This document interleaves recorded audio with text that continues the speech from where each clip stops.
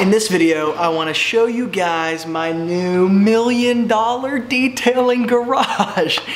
Okay, I'm kidding, because this is the real world. What's going on, guys? I'm so glad you're here. You know, I know I've been MIA for a little while, not posting for a little while, but I'm back in action. A few different things going on in the Wilson Auto Detailing community that I'll explain at a later date, but right now, I'm back. I've got a whole new detailing garage setup. No, it's not $1 million setup, and the reason I say that is because you guys know I'm candid, I like truth, I like, you know, transparency, and of course on social media, it's basically like characteristically the exact opposite of that. So because of that, I want to show you guys kind of a real world detailing garage setup. This is new for me because you guys know for the last like 8 years I've been a mobile detailer, and now I actually have a stationary setup place that I can shoot videos with all my stuff. So I'm going to take you guys through a tiny little tour, and it is tiny because it's a small place, but hey, this is the real world, okay? I don't have $1 million to spend on a detailing garage, but for what it is, it's awesome, and I also think it's kind of transferable because it didn't take a lot of money to set this up. So let's check it out. Okay, so I'm gonna start from the outside in so you guys can kind of see going in what this looks like. So you see, I've got my 3 shelves right here. I'll start from top to bottom here. Number one, this is just a super like basic, I think it was like 35 bucks, kind of a thicker plastic shelf, and again, super inexpensive. Plastic shelf, nothing crazy expensive, but it works perfectly for the purposes that I'm using it here. So up here, I've actually just got an empty storage container I used to keep my steamer in, rotary polisher, a box of a few different products actually that I've not yet released that I'm gonna start experimenting with. Right down here, I've got all my polishers laid out very nicely. Below that, I've got 2 of my main machines, electric pressure washer, steamer. One of the reasons why I have them set up like this is because all I have to do here is actually, because again there's an outlet right behind here, I can keep these things plugged up and just switch them on as soon as I need to switch them on, plug the hose in, even keep the hose plugged in, and that way it's not something I have to pull out, get ready, get fixed up. I can just kind of immediately use it. So anyway, for a guy like me, that's actually super exciting. Down here, I've just got a regular detailing storage bag, another DeWalt kind of stuff I keep random tools in should I need to take things somewhere, a couple misplaced microfiber towels, and wool pad that I've not yet figured out a place. This is actually just miscellaneous stuff in the garage, not detailing whatsoever. Got a toolbox right here. Now, next shelf, I got 2 5-gallon buckets up here, huge bin of microfiber towels. These are kind of my standard microfiber towels that I use for run-of-the-mill detailing. Below that, I've got more specialty microfiber towels. So these are microfiber towels that I use on nicer vehicles, that I use for specific applications. They're not just quote-unquote run-of-the-mill microfiber towels.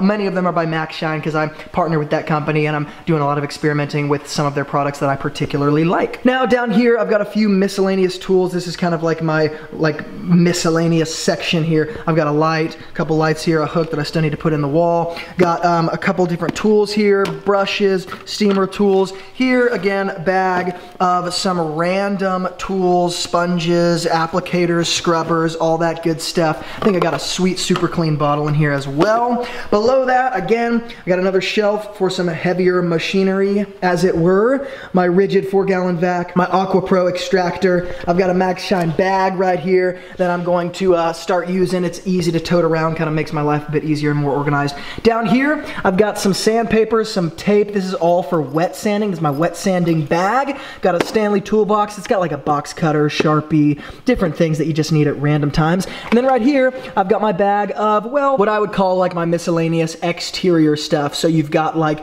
applicator pads, you've got foam cannons, you've got specialty sealants, polishes, some foam soap, all that good stuff. Now, finally, my 3rd shelf, bunch of super clean t-shirts that I still need to start giving away. Right here, I've got a sweet new ceramic coating that I'm gonna do a review video on today, and I've got a big thing of magic erasers because you never know when you're gonna need magic erasers. Right here, huge product shelf of mainly products that I still need to test, and down here is basically the same thing. So these 2 shelves are basically my testing shelves. Got a ton of products that I'm doing a bunch of experimenting with. Down here, I've got my majority of my foam and my microfiber DA pads. I've got my gallon size stuff. And then down here, I also have a bunch more gallon size stuff. Super clean, extra tough, rapid remover, citral, distilled water, all that good stuff. Sweet trash can next to that. Got a hook with all my extension cords. Then